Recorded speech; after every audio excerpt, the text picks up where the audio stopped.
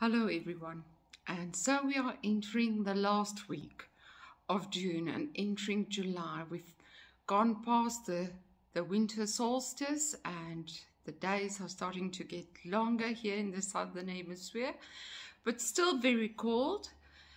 And I hope the guys in the northern hemisphere are enjoying the summertime. This is a time to nurture and love yourself very deeply. We are very much being supported in healing right now. And as the next wave of COVID hit us, and especially here where I live and in Gauteng, we're under stage or level 4 lockdown again. So it's time to pull back in, but an absolute empowerment in healing at this stage. So it's not to go into the fear. We've had a lot of experience with the fear, and it's really coming to a point right now. So the emotions are all over the place. I also saw over the weekend still lots of anger coming in. Fenny's here if you can't see him. So lots of anger. I see even the animals are reacting to this energy, especially the ones that are very sensitive. I see them acting out in ways that they don't usually do. So just be aware of creating a calm space for you and your animals, your kids and everybody, and be very aware of when you go into the defensive and into acting out.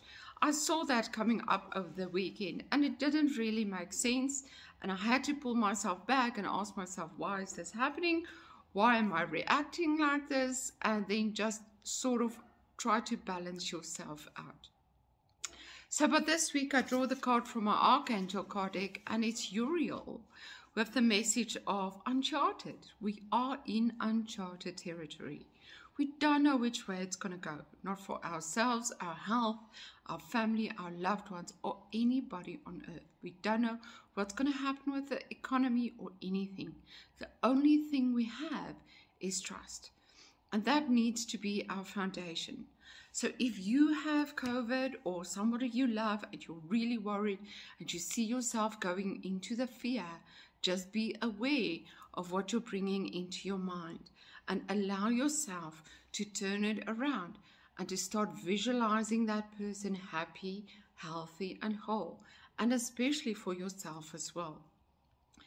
And so we are in a space where everything's closed down again here in our area.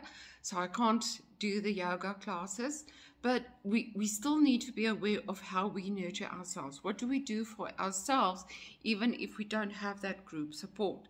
So pulling back into the self this week, but it's a very, very strong week, especially after the full moon of last week and the weekend. I felt that power of the moon charging me and helping me to sustain myself and be creative in my thoughts and actions as to what I want to create for myself. So this week also look at things that you can be strong in, things that you have to decide for yourself that you're going to push through it, or that you're going to commit to it, even although you don't know how you're going to do it. I do see that there's a lot of help showing up. We are being assisted. We are being assisted financially.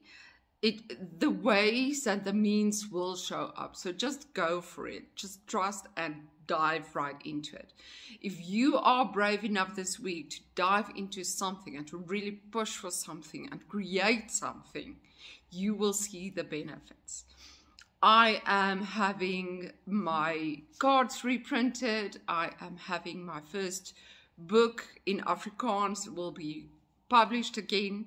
So I'm working on that and having new designs made and designing my cards anew. And it's very exciting and very creative, but it's a leap of faith. We are all in a situation where we need to just focus on what is important, but also not tell ourselves that something is impossible. So while I am also paying my kids' studies, the university has to be paid by end of August. This is a real leap of faith to put money into something which might not be as needed, but is needed for me and my path and my growth. So where's the trust? Where do we balance what we put in and what we allow to flow and what we allow to come to us? So this is a week of, like I say, pulling back, nurturing a lot. We've been through a lot of those this last couple of months, but still there. The nurturing needs to be your foundation. So a good color to be with is very dark, deep green, like forest green, like emerald green. And so crystals that you can use this week very powerfully is like the emerald, which not a lot of us can afford, but also go for the green tourmaline. You get green tiger's eye. I'm wearing my seraphinite pendant and ring, so seraphinite. And yeah, just anything green, like moldavite. Moldavite is also very powerful. A bit more mossy green, but it's still that nurturing forest, moss kind of feeling that you allow yourself to be surrounded by nature and to be engulfed by that support and that nurturing. Imagine yourself just sinking into the soil with the grass and the trees around you. And allow yourself to trust in that energy. And here's Odin. I want to show you. Odin's birthday is today. Hello, Ding Ding. Odin is 7 years today. He's been my companion for 7 years, so I feel so blessed. And our animals are teaching us so much right now. Be very aware of what they are reflecting to you. It might seem difficult. It's still the chaos. What makes me feel vulnerable? What makes me go into the victim? But how can I empower myself? So be very aware of asking the angels to support you, or whatever you believe in. Ask Spirit to bring you the wisdom, the insight, so that you can feel strong within whatever is. Remember, the only thing that changes is our perception and the way we react to something. So if you act in a way that's helpful to you, supportive to you, that makes you feel strong, joyful, then you release the need to go into fear. And that's the most important thing we're doing on earth right now, is to release the fear. And with where we are with COVID, it's not easy. But it's up to each and every one to do that for themselves, and just to be aware of what you create in your inner world and in your outer world. Remember what I said last week about the as within, so without? Very, very prominent right now.